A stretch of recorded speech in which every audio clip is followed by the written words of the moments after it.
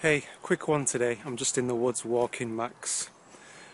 Last couple of days I woke up late and I was excited about doing some things early in the morning and I woke up late, and when I wake up late it's like, oh no, missed opportunity, and I kind of think, oh well, I've messed it all up a little bit now. And so anyway, today I woke up a bit late and I thought, rather than mope around and waste the day, I got up, got Maxie ready, thought I'll take him out for a walk. Now, I could define the waking up late as, I could define it in a negative way and get down on myself and beat myself up, or I can define it as, okay, I've woken up late, maybe it's going to reignite my fire, because when I'm waking up late, the truth is I'm not motivated enough. When I've got my dream in focus and I can see it, I'm motivated to do it. Because I wake up early, I do my Qigong breathing. It's a beautiful time of the day when it's really peaceful to do some work so that you can experience the fruits of your labour. When you wake up early in the morning, birds are working, you know what I mean? Nature is working, they're putting in a shift. Doesn't mean that you see, there's a lot of paradoxes in life. It's doing the work because it's who you are. Doing the work because it's an expression of who you are. You know that you're wanting to shift, to experience maybe something different, but it's a fine line between doing work because you feel that you need to become better, you need to become more because you're not enough as you are already. You're removing the stepping stone. That's something I got from Bashar. Okay, what am I talking about? Stepping stone. You are the next step on the ladder. You're right, man. Aye, Just buddy. making a video for YouTube. No, buddy. You are the next step on the ladder to get to the next step. So don't remove the step by getting down on yourself and yeah, don't do that. I've been in jobs where it's like I have to go to work. I wish I didn't have to wake up in the morning and go to work. You can flip that. You can do that. You can say, oh, I have to do this.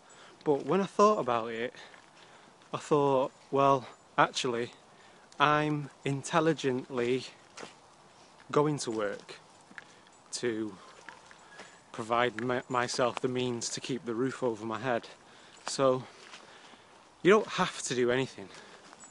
You can choose not to go to work. Now, yes, there will be consequences of you choosing not to go to work. One of them being fired and maybe not being able to put food in your child's mouth. So I don't want that kind of a situation where I can't put food in my mouth. So I intelligently choose to go to work. What's the benefit of doing that? Well, I can say to myself, I wish I didn't have to go to work. You see, that way of thinking, it's a certain attitude and it has a certain frequency that goes along with that dialogue, that inner dialogue. And this is why I encourage people to do breathing exercises, yoga, to turn down the volume on that inner dialogue. It keeps you in the moment and you're not feeling under pressure about what might happen in the future because you're living from the present moment. You feel more grounded, more centered. You have more faith that you will be okay. Whatever happens, you will face it. You will cross those bridges when you come to it. So the dialogue of I am intelligently choosing to organise myself to get a good night's sleep, to hydrate my body, to delve into breathing exercises, oxygenating the system so that the cells can function optimally. I'm intelligently intending to do that, and I'm going to wake up in the morning, I'm going to go to work, and I'm going to use my work as an evolutionary tool. I'm going to look people in the eye, and I'm going to use my work situation to help me to grow as a person, to improve my communication skills with other people. That's what I did in the gym. Didn't really want to be there, but I thought, you know what, I'm going to make the most of this situation, make the most of what I have today. I can go to work, and you see, how you do one thing is how you do everything. Your attitude at work will leak into other areas in your life. So if you have an upbeat, positive attitude at work, it will leak into your other areas, and when you get home from work you won't feel as drained anymore. You'll feel a boost, and it's like, okay, you're home from work, from the job that it's not really your passion. Then when you get home, it's like, this is my time now. I can read on that subject that I'm really passionate about, and you'll find that you have more energy to take action on those things. You can take a book to work with you. When you get your break, you take out your book. When you do something, even just a little, you'll find that you have more of an ability to do it, and doorways and options will start coming your way. Another thing about being in a work environment, especially when you're taking in information regarding your higher self, creating your reality and that kind of genre, spirituality basically, and your other co-workers may not be into that kind of thing. Moreover, not only are they not into it, they detest you even talking about that kind of stuff, and you might be all happy and jolly. Some people will resent that because you're giving them a mirror, and it shows for them how far they have yet to go, because they're not feeling that. They're feeling very low, depressed, and what have you. It might not even be low and depressed, it's just a very kind of subtle negativity, a kind of not satisfied with the present moment and not knowing how to get out of that. So you do maybe sometimes have to tone it down a little bit. Now, I'm not suggesting that you put on a mask and don't be who you are, still be authentic.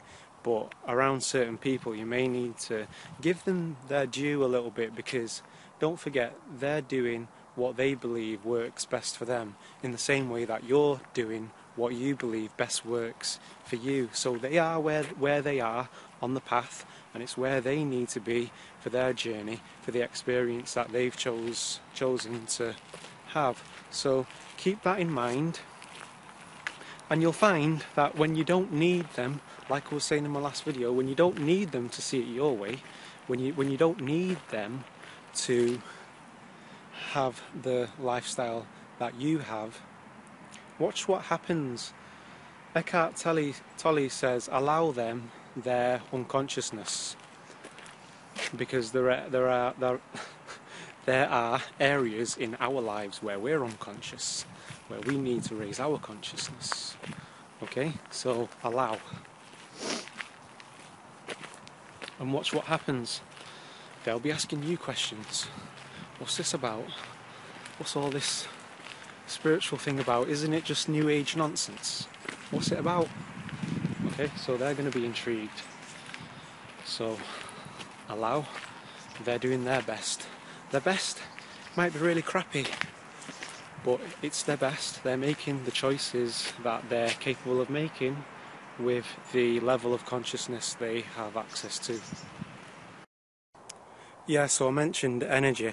Energy is very important, because when you're manifesting, making a shift to a reality that you would prefer, it's consciousness and energy. So it's not just the visualization of what you're wanting to shift into, it's the energy to make that shift. How do I get energy? Personally, simple things like I've been talking about. I'm going to start sounding like a broken record, aren't I? But hydrating your body to the best of your capability. Like I said, when you do something, you find that you have more of a capability to do it than you had thought you had. So hydrating yourself, eating light foods, vegetables, a light diet, basically looking after yourself. Exercise can help. Exercise is a great de-stressor, whether you go to the gym for half an hour to stretch out your body, or there's plenty of yoga videos on YouTube right now doing stretches. I really encourage you to do that. One of the joys of life for me is putting something into motion, taking a course of action, and then noticing the changes in your body, your skin, the quality of your hair, your eyes, when you look at yourself, the self-respect that you get from it, and that boost in confidence and self-esteem. Just more is possible. When you wake up in the morning, you want to get up. It's like you want to be who you are fully, to your full capacity. You want to do it. The more you do these things, the harder it is not to do them. The harder it is not to do them. Because you feel like something's missing. You want to do your yoga. You want to hydrate yourself. You want to eat healthy. You don't want the sugary stuff. Yeah, you might have it as a treat. Don't mean you have to stick yourself in a prison. Now, the ego is very quick to stick up for your limitations. It's very quick to make you lazy. It's very quick to make excuses. Oh, I can't do that. Other people can do that, but I'm just this way. This is just how I am. Ego will always stick up for your limitations. Be at war with your limitations, not at war with the outside world. And when you take on that battle with your own limitations, you take on your vices and your addictions and you slay them, watch what happens. Watch what happens to your mood. Watch what happens to your energy level. You know, sometimes I think that we give the controllers, we make them out to be more powerful than they actually are. These, with a lot of videos, now some of the videos out there, they are very informative, and we need those people for when you're beginning this path. Naturally you want to find out, well, why is the world why is it so fucked up? But there are other videos that just make out these guys to be more powerful than they actually are. They're pathetic. What a pathetic way to conduct yourself, creating war for profit and greed. What a pathetic way to conduct yourself as a conscious entity. Rise above them. You can do anything. You were created in the image of the Creator. In the image, we were co-creators. We're co-creating with it. We weren't just put here. We've grown out of it to have an experience.